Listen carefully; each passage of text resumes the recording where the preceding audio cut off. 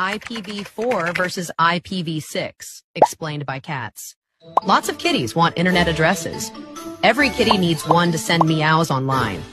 IPv4 is the old address book. It only has about 4 billion addresses.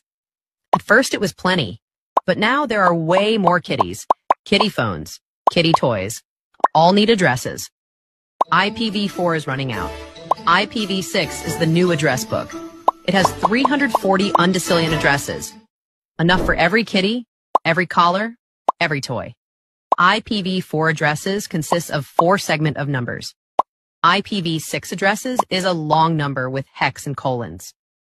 IPv6 also adds cool stuff like automatic configuration, built-in security, and better routing. Think of it like this.